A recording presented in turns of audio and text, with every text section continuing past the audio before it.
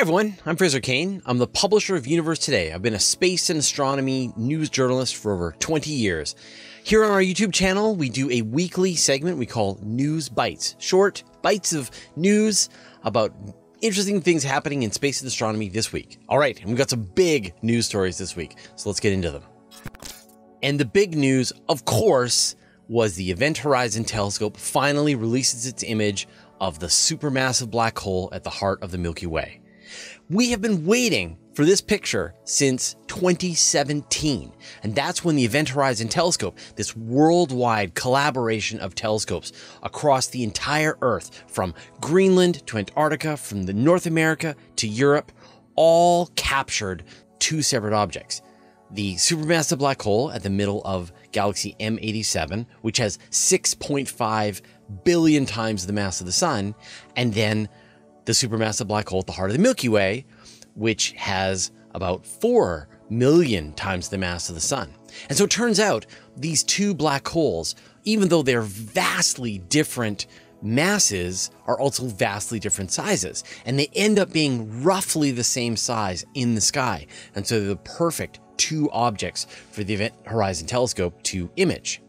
And so the data was captured in 2017, and it was like a ton of data, and they had to fly all the data back on airplanes from Antarctica, from around the world. They had to transmit it over the internet, and then it took years for them to crunch the data. And in 2019, they released the first image of M87, the big one. And we were all kind of surprised because we were expecting the supermassive black hole at the heart of the Milky Way, SgrA star, and not M87. And then it's been many years. It's been like 4 more years. We've been waiting and waiting and waiting to finally see this image of SgrA star. And today we see it. And so what are we looking at? Well, I mean, it's obviously very familiar. It's a orangish red blurry blob with a hole in the middle, similar to the one that we saw with M87. We were expecting it to be maybe in line with the rotation of the Milky Way, but the surprise is we're seeing face on this black hole and its accretion disk. And that's unexpected. The object is also not quite as crisp because it's so much closer and it's so much smaller and a lot more dynamic. And so you've got material swirling around the black hole in almost real time. And it was very difficult to then take they needed the additional years to crunch the data down to get this final image.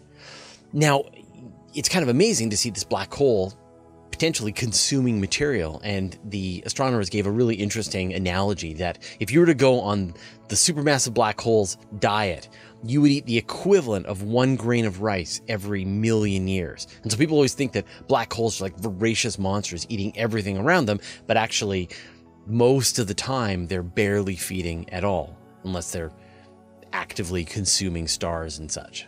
And it's, looks like a donut. How big is this object in the sky? And this is the part that's kind of amazing because they had to build a telescope the size of planet Earth to image it.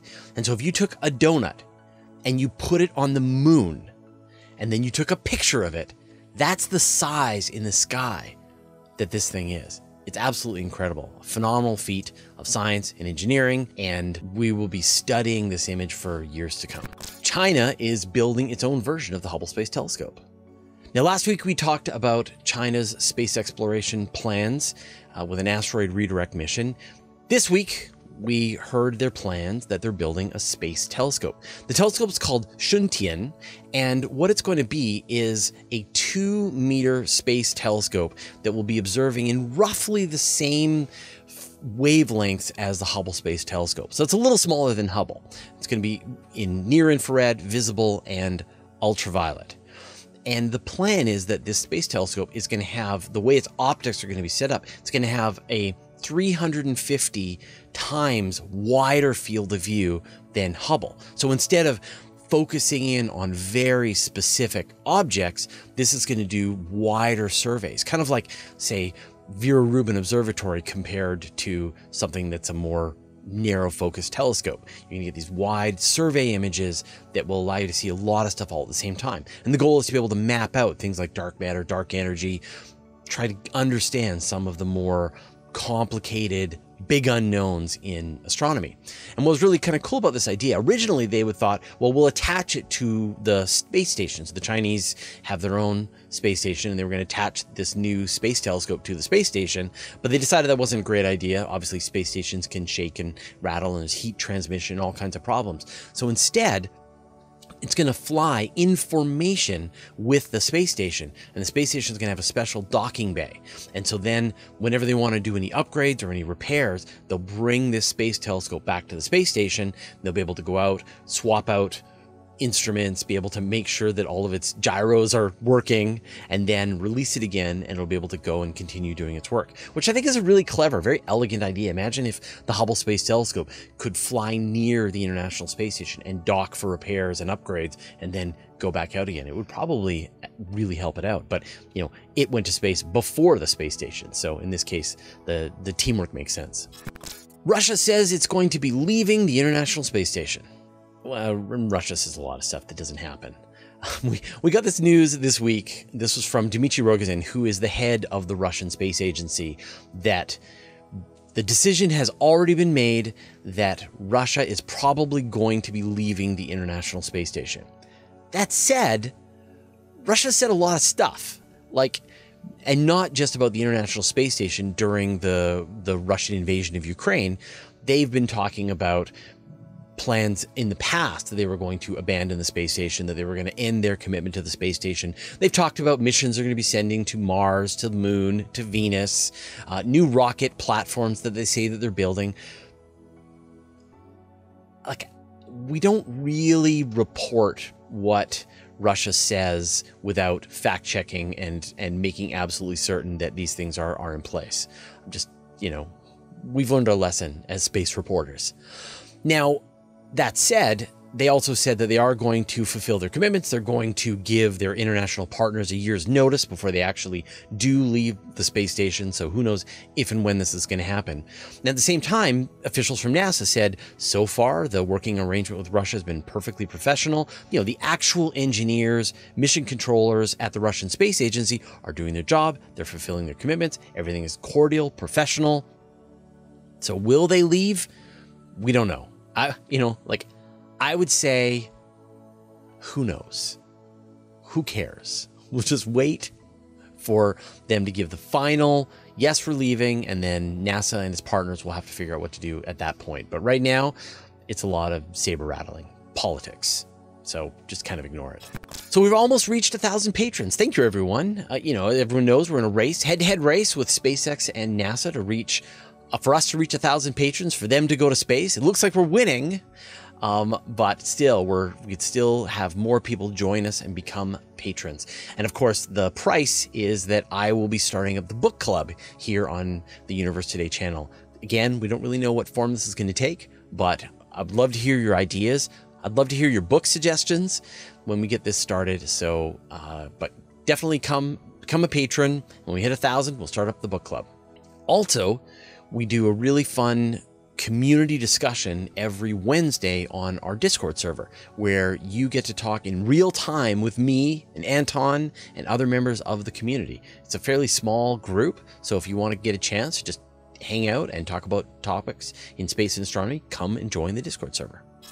Another test of Spinlaunch. All right, so this week we saw a really cool video that came out of the Spinlaunch system. And this was them testing another payload. This went on April 22nd, 2022. They launched another payload, spun it up to high speed. They launched it out of their centrifuge at 1,600 kilometers per hour, and it went up to an altitude of several kilometers. And what was really cool about this test was they put a camera on the payload. And so you got to see as it flew out from the centrifuge and was flying up in the air, and you could see the centrifuge getting smaller and smaller in the background. Now, this is just a scaled down prototype of Spinlaunch. They're planning a bigger version that will eventually be able to spin payloads up to about 8,000 kilometers per hour, which will save about 70% of the propellant costs and launch requirements for a traditional rocket launch. So lots of more tests, but they have a potential contract with NASA to be able to actually do this. And so we'll keep watching these tests as they get closer and closer to a full-scale version. InSight detects another Marsquake, a big one.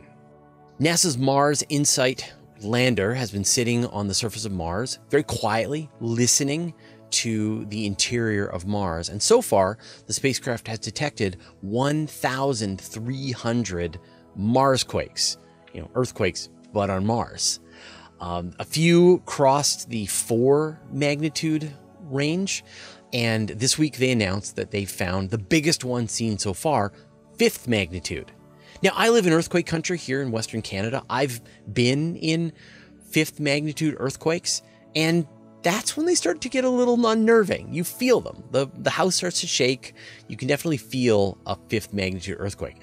Now, this was across the planet from Mars InSight. It was able to detect the seismic waves as they moved through Mars. And this is the key, that the more of these marsquakes that Mars InSight is able to detect, it allows it to map out the inside of Mars. Where are all the different layers? Where's its crust? Where's its internal core?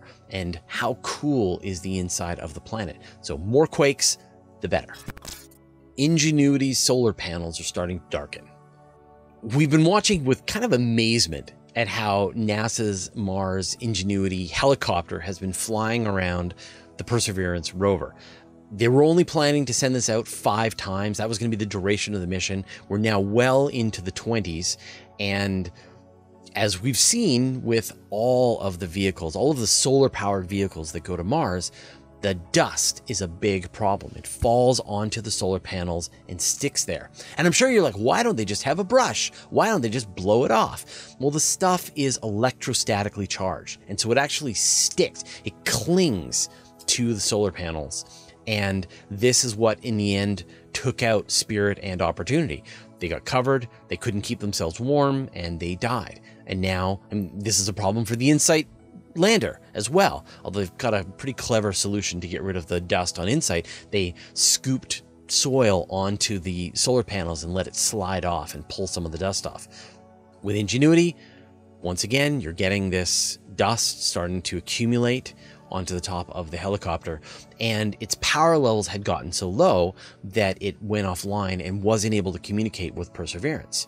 And so Perseverance stopped, shut down all of its communication systems, waited for the helicopter to regain some kind of communication.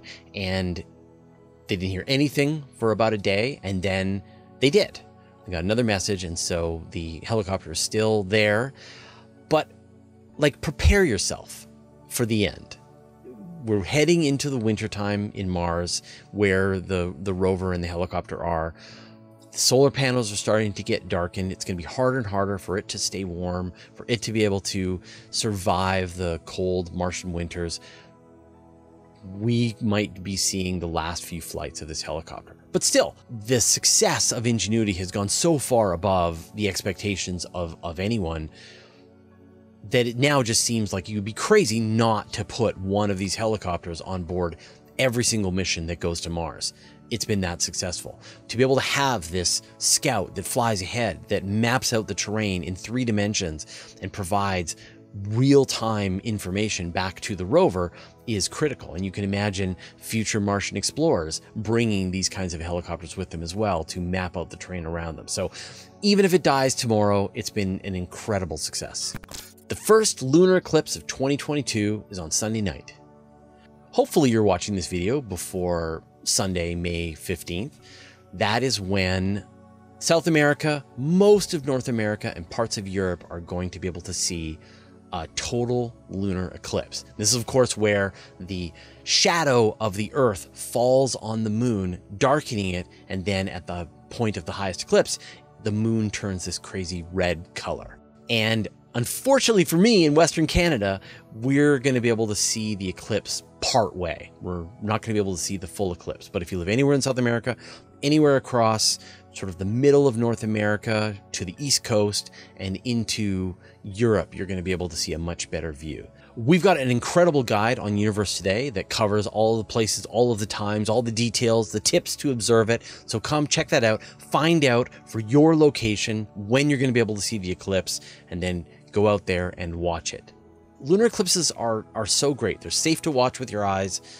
They unfold over a long period of time. You can see these changes as the moon is being gobbled up by the shadow of the Earth. They're quite exciting. I really like lunar eclipses, so don't miss it if you can. Starliner is set for May 19th for another launch attempt.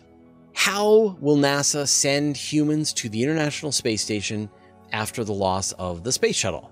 Well, the plan was that they were going to have two separate human-rated vehicles. You're going to have the SpaceX Crew Dragon, and you're going to have the Boeing CST-100 Starliner. SpaceX went through all of the requirements, went through all of the tests, was able to do uncrewed tests, and eventually was able to send humans up to the space station. Starliner went through a bunch of problems and has still yet to complete a successful test to fly from the ground to dock with the International Space Station and fulfill that part of the requirements.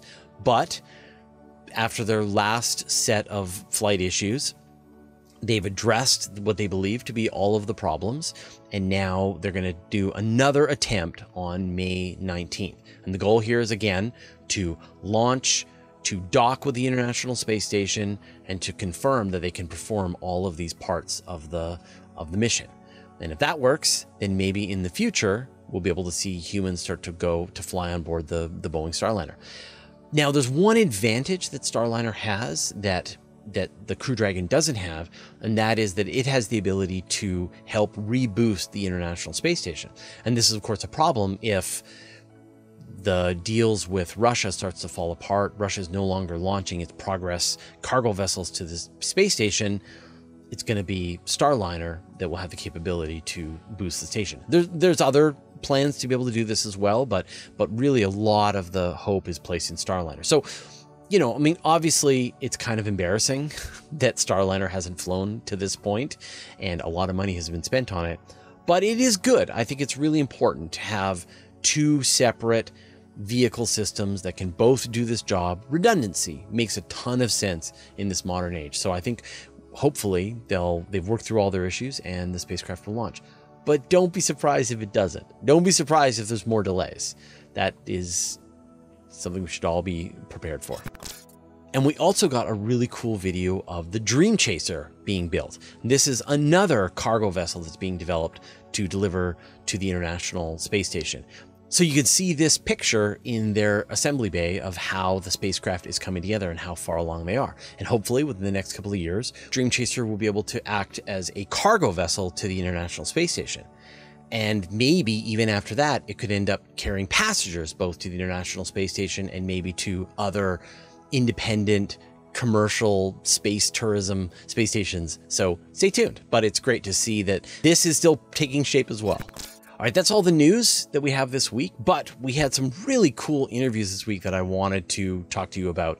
First, we talked to Dr. Edward Balaban about building liquid mirrors in space, like actually just how liquid can act as a lens and could support building like 50-meter space telescopes far more simply than traditional space telescopes. It'll blow, another one of those interviews that'll blow your mind. I talked to Dr. Kevin Cannon from the Colorado School of Mines about lunar regolith and how we will be able to deal with this fairly dangerous powder that gets into everything, wears and tears machinery, gets into people's lungs. How can we deal with it? And even how can we use it to gather for resources on the moon? And the last interview that I had this week was with Dr. Chris Impey from the University of Arizona, and we talked about the idea of sending messages out to aliens, essentially alerting the aliens of our presence here on Earth. Is it ethical? Should we do it? How would we do it? We cover all of that in this interview. It's fascinating. Of course, this is just a fraction of the space news that we're covering on Universe Today, and you can get all of it by signing up to my weekly email newsletter. It goes out to 50,000 people, has no ads. I write every word in the newsletter, and you can sign up. Just go to universetoday.com/newsletter. And if you don't want to watch stuff as video, you can get everything that we do as a podcast. Just go to universetoday.com/podcast or go to iTunes, Spotify, or wherever you like to listen, and you can subscribe to our podcast as well. Consider joining our Patreon. With your support, we can keep the ads at a minimum. You get an ad-free version of Universe Today for life, even if you unsubscribe. So thanks everyone who's already subscribed. Thanks to all the interplanetary researchers, the interstellar adventurers, the galaxy wanderers, and everyone who subscribed to all of our other tiers. Your support means the universe to us. All right, that was all the news this week. I'll see you next week.